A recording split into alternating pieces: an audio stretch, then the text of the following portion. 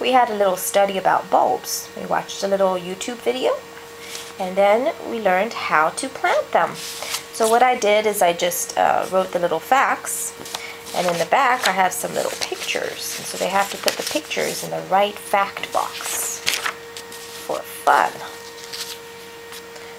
So first comes, plant your bulb in a pot bigger than the bulb. Make sure the dirt inside just covers the bulb halfway. So you look,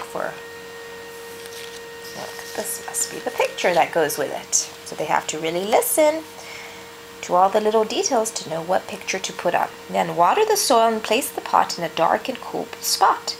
Be patient. The bulb needs time to grow, like about 1.5 months.